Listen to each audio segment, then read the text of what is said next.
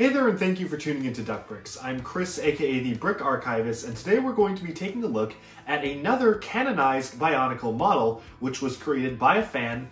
In this case, we are looking at the awesome Melding Teridax. This is Makuta Teridax from an alternate universe where he was good, and some of the other characters who were good in the main universe were bad, and kind of a flip scenario right there. So it's really awesome to see this guy. This is personally one of my favorite canonized models, maybe dethroned by the newest Artaka model, but we'll get to that when we get to that one.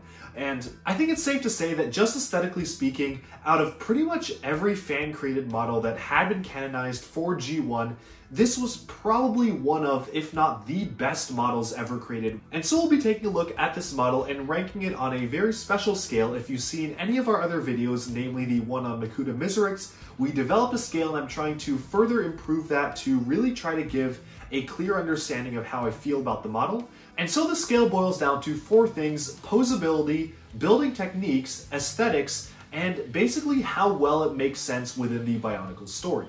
What I mean by this last point is that essentially this is supposed to be, for example, depicting Makuta Teridax. So really, if this did not look like him, for example, and I will say it does, but if it didn't, then it would be kind of knocked off some points on that regard. So that's kind of what I mean by that. And so let's start off by taking a look at this model. Before we get started though, I want to make one small note, and I will say that this model, a lot of effort was put into it to make the color scheme completely consistent pretty much everywhere, and even in places where you're gonna have to really squint hard and look around the model to notice if something was off. Like, for example, a lot of the pins used, or the axles even, say for example the 2-length axles, are used in white, which is a very rare color for that piece. It only appeared in a few sets, and normally the 2-length axle is used in red or black.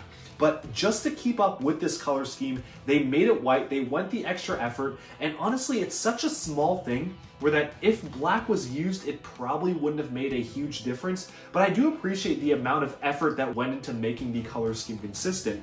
And that being said, the same kind of goes for pieces where I honestly feel like I could have probably saved some money without having to buy those expensive parts.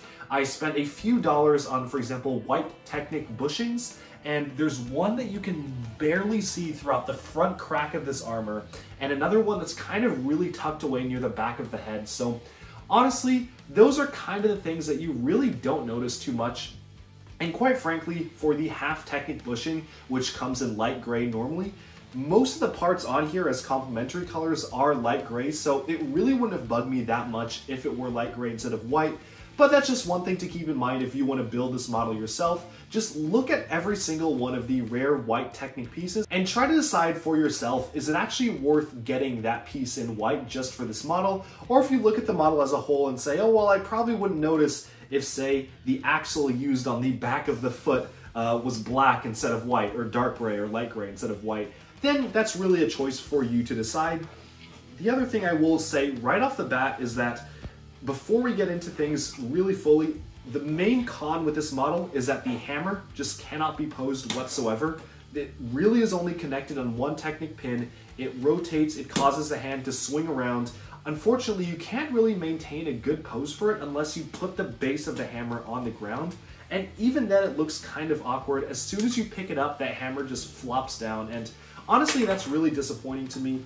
I really feel like there was a better way that could have done this, which could have basically elevated this model beyond just a display model and to also be played with, because quite frankly, other than that, it's a pretty good play model. So what I'm going to do before we start off the review, I'm going to take that hammer off, and we'll get to that when I mention posability, but we're just going to remove it for now because I can't even pick up the model without the hammer just flopping off. And unfortunately, because of that, I've actually damaged the claw piece. The axle has been put under a lot of strain from that hammer flopping around. I'm actually kind of worried I'm going to be damaging this piece further by leaving the hammer on by moving this around. So we're going to set it aside for now and just look at the model as a whole, and then we can talk about the hammer later.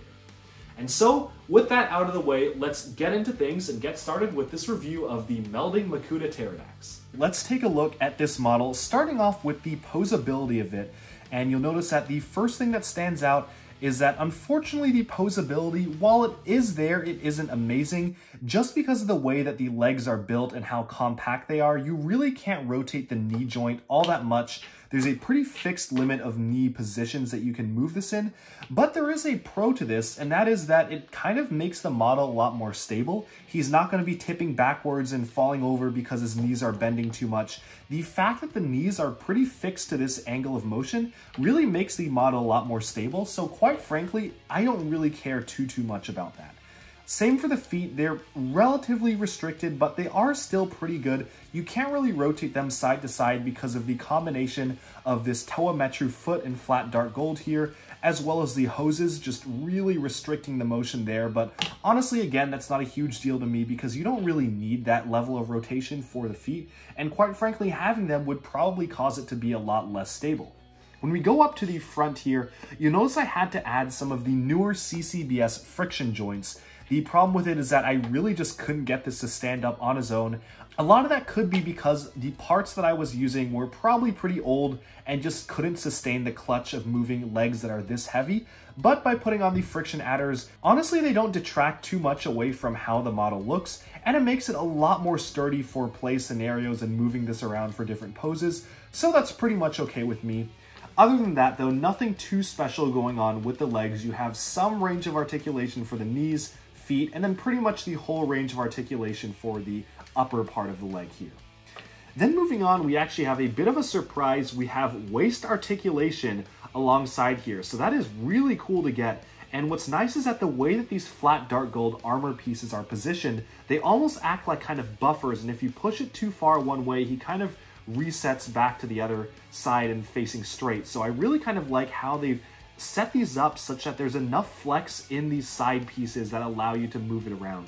The one downside though is that if you pick it up and you have a weak joint, it's literally only secured by just one axle. So this is literally the only thing holding the top of the body to the bottom. So if the bottom is heavy and you pick it up and you don't have a good joint, it could just very easily just have the legs fall off there. And that is a bit of a con to me. There are a few ways that I can think of that they could have locked this down a little bit better in my opinion.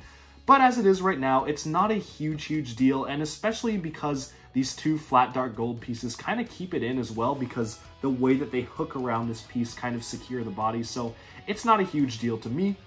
And then moving upwards to the head, obviously you just have the standard range of articulation for the head. Since they're using the Mata head piece, you do have a bit of a restriction when you want to turn it over to the side just because of the way that that's set up.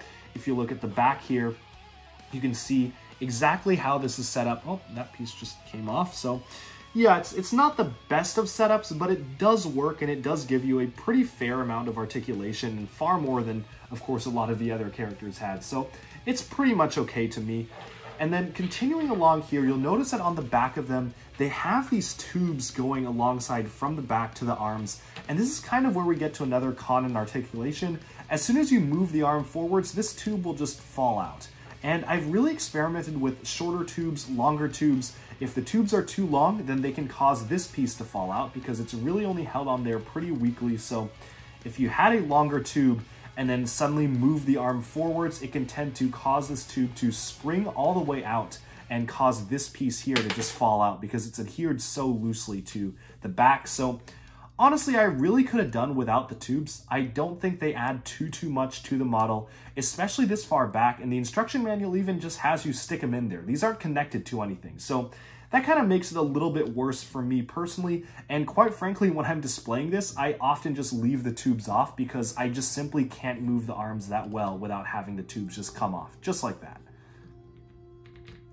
But then putting it back on, presumably you're supposed to have a generally good range of articulation that is without the tubes in. So let's just take off the tube for now on this arm. And then that kind of brings me to another con, which is how exactly the upper arms are built. You can see that there's nothing actually holding it on to this piece here, and all of these pieces kind of move around independently of each other. You kind of see how I've split the arm into three parts. And the way that it's supposed to work is that you kind of just stick this Borok tooth piece into the hole there. It's not actually held in by anything, and you grab the arm as a whole and you move it around like this. But then if you move around the hand like so, you can very easily just get that out of the arm and cause it to kind of bend in ways that don't look good and probably ways that really aren't very structurally stable, especially for an arm like this. So that is one minor con of it. I feel like there was a better way to build this where you could have somehow managed to adhere the pieces all together so this acts as one unit instead of stuff that can very easily just come separated like that. But then moving on, once we put this back together, we have the front of the hand. Honestly, not a huge deal here in terms of anything special going on. You just have standard armor pieces wrapped around. There is one downside I feel to the fingers here, and the way that this is set up, because basically you have these hands, but the only way to attach accessories or have them hold anything is with this one single Technic pin, and this hand itself is only attached by one ball joint. So it's not like, say, the normal style of hand for Bionicle figures, where they have a ton of different attachment points. You can have them hold all sorts of different things. And I feel like this could have been very much improved by just attaching this claw piece to the standard Bionicle hand and just having that hand adhere to another set of ball joints. And that would have solved a lot of problems with him not being able to hold his weapon, as I mentioned earlier. But you know, that is how it is, and I will say from an aesthetic point of view, it does look better just having the claw kind of come out of the hand here. So I guess you win some, you lose some. Essentially, everything is identical on this other side of the arm, right down to the flaws in the upper arm and the way that this arm is built, and he does have a Technic pin here to attach his hammer to. So right now I'm going to attach his hammer, and I'm going to kind of demonstrate what I mean by the fact that he really can't strike a pose with this, because first of all, you'll notice that this flops back and forth along the hinge here. So even if his hand is completely set, the hammer just automatically flops back and forth depending on how you hold it. The other thing is that the hammer can tend to flop this way as well. And I've literally had to stick a piece of tissue in between the hammer here to stop it from doing it that much, because when I first built this, the hammer just kept flopping on the side like this and detaching his arm. So you can see I've done my best to kind of make this work, but it's still just really, you just can't hold it up. The hammer is just so heavy. It looks good. It's a good looking build. And I mean, this is an amazing looking hammer build, but he really just can't support the weight of his own hammer. The only way to really get this working in a position where he can hold it relatively well is by having him kind of lift it up by the other hand. And even then, you can only really get it at a pretty horizontal angle right here. And then at that point, you can't really do much with the hammer in terms of posing. It's not like you can strike a pose like he's hoisting the hammer up to swing it at someone. He just kind of has it down and he's resting it on his leg because of the weight of it. And you really can't strike any other poses besides just the one pose where he has his hammer straight like this, or just one where he has it across his body like this. And there are ways that you can mess around with this to make it look cool, but you can't get it even into something like this because you'll notice the weight of the hammer just immediately causes the arm to fold down. So that is, in my opinion, a major, major con. Honestly, one of the things that I was most disappointed with for this model is that you have this fantastic model. It looks really great, and obviously the aesthetics are really good, but then you've got this hammer that you really can't do anything with unless just having him hold it straight on like this. So honestly, that was a really disappointing aspect to this build for me. And quite frankly, I've been looking into ways to kind of re-engineer the hand design such that maybe you're going to get it to not look nearly as good as it looks right now, but just to make it a little bit more stable so he can actually hold that hammer. But now let's reset his position and start to talk about aesthetics. Alright, so now that we've got him right here, I think that the really interesting thing to look at is just how well does this model look as a whole. And I think anyone who's watching this video probably has an appreciation for how this is built, and you know what, so do I. I think it's really great how they managed to integrate the 3 Rakshi spines to form the chest here. That's such a cool detail to me that looks really good for the front torso of this model. It really does look like Makuta, both from the movies and how he's described in the books, so this just looks really good. I also appreciate how well they've integrated the white rubber bands, because of course these are kind of a notorious piece. Unless you use them with the associated Rakshi torso and neck piece, you really can't get them to stay in a fixed position, and the builder's done an excellent job of kind of tucking away rubber bands that are expertly laid out that really just tie them back and secure them very well to the main body. So That is one thing I really appreciate here. It's not like these are loose whatsoever. They're really tightly rooted in, and that's something that's built really well for this. In terms of the overall aesthetics, the flat dark gold looks really good, especially with the flat dark gold Crocon here, as well as basically all of the white exterior parts. The fact that they used a lot of the rarer, harder to find white Technic parts to make this model really does make it stand out, and I honestly think that going the extra mile in terms of making those work and choosing those rare parts for this build really paid off in the end. Like, for example, this piece right here is one of the white Technic axle and pin pieces used for the Karak and Garak teeth, and honestly, if they used a blue one there, it really would not have worked out nearly as well as it does here. So, all sorts of good decisions made in terms of the color scheme here.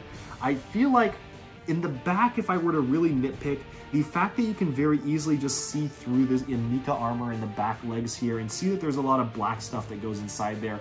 Honestly, I feel like they could have plugged the holes a little bit better there, but it's not a huge deal, and the fact that everything else all around looks really good is probably pretty much fine to me.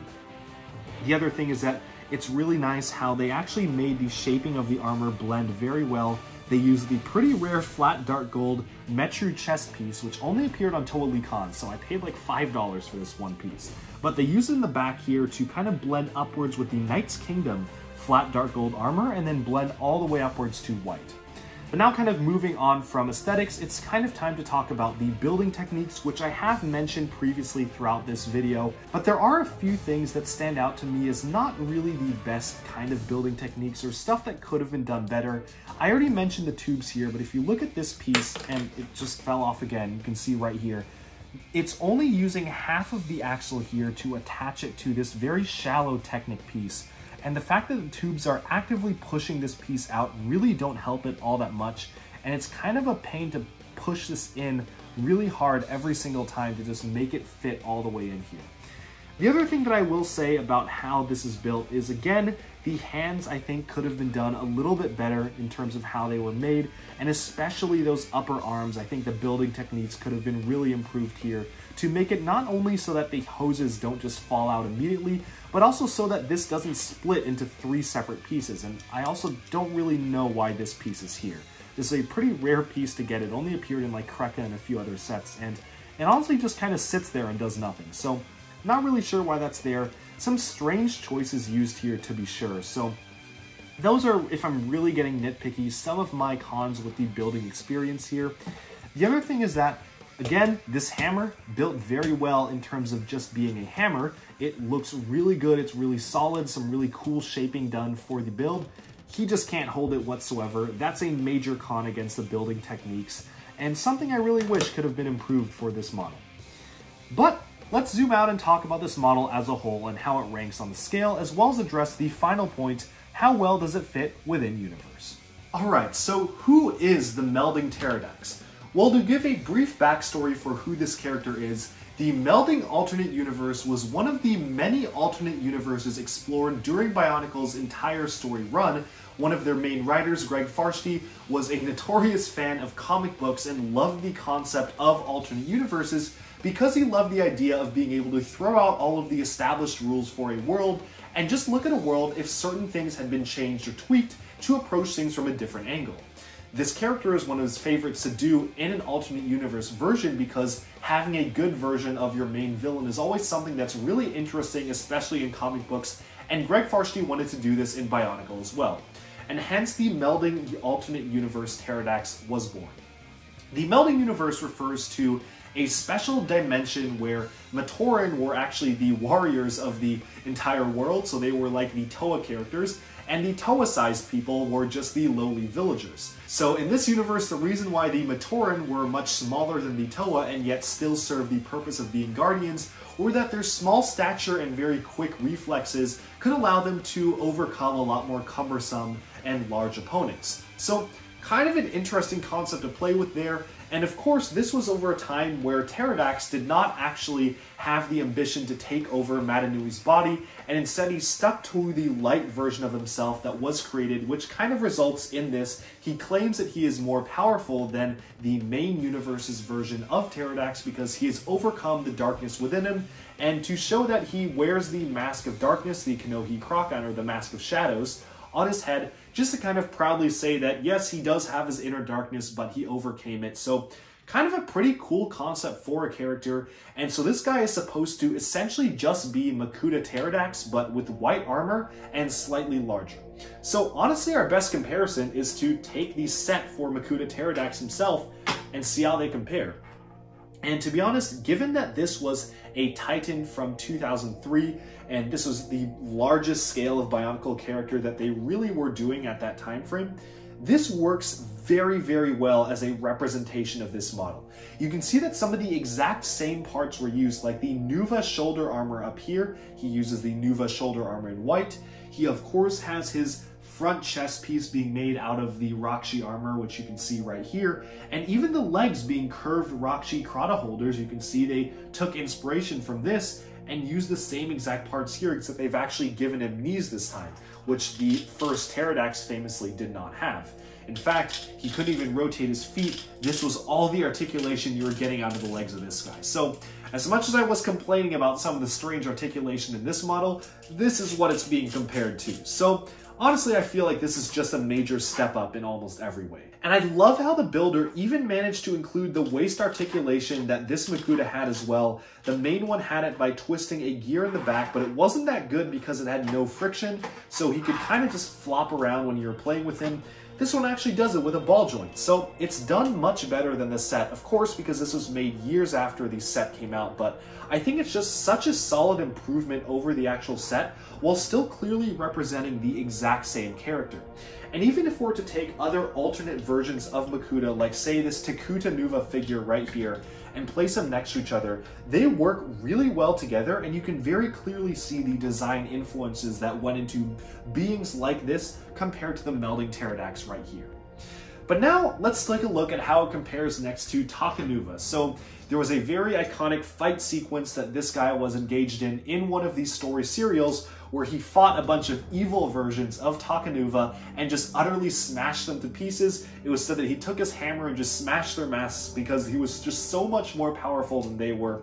And honestly, if you look at this stature right here, I can very easily see this guy smashing a ton of people this size, because just look at how big he is compared to Takanuva. I think that the scaling done here is actually really cool, and honestly, they look pretty good together because they both use that flat dark gold color.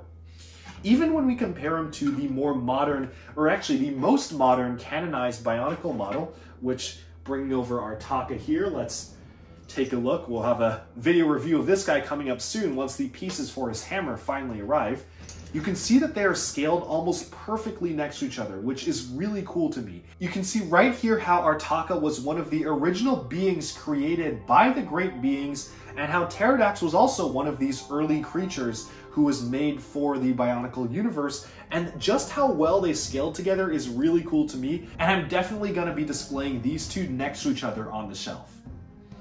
But so that about wraps up our review of the alternate melding version of Makuta Teridax. Such a cool model, and honestly I'm really torn between which is my favorite fan-created canonized model, this one or this one. I honestly kind of flip-flop back and forth between them on a day-to-day basis because they're just both really good models to me.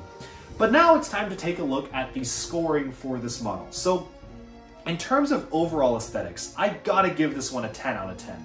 Despite the very minor nitpicks that I gave it, like for example some strange parts usage, and maybe you could see some parts in the back of his legs, this is nearly perfect to what I imagined the alternate form of Teridax to be looking like, so personally I think it deserves a 10 out of 10 on aesthetics.